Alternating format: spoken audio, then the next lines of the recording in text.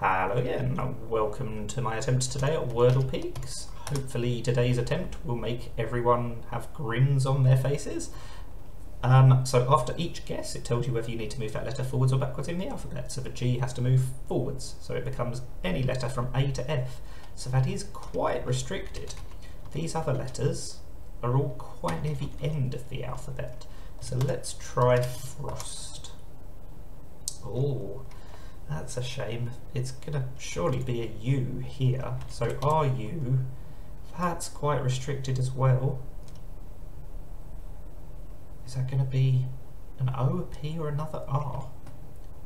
I suppose that doesn't have to be a vowel. Oh, but it can't be error. I was about to try error, but it can't end in an R. I think it's going to end in a Y. So then what is this letter going to be?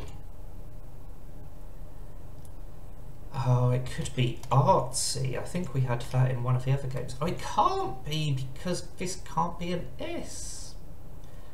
So what is this word? Archery obviously is not a word. Is there something that fits in that pattern? I'm not sure there is. So if that's a P instead, that would surely have to be a U, and I still don't know what the first letter would be. So maybe it's not a Y after all. How about if it's an OW ending? Oh, of course, it could be arrow, couldn't it? Let's hope this arrows straight to the heart of the problem, and it does. Quite a long one, 137, above my average, although I've definitely had longer ones.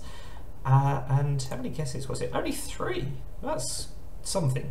The threes, it's a couple of 3s in a row, I think, so they're slowly catching the 4s up again, and then no doubt the 4s will pull away like they always do. But either way, that's Wordle Peaks for today. Thank you for watching, and bye for now.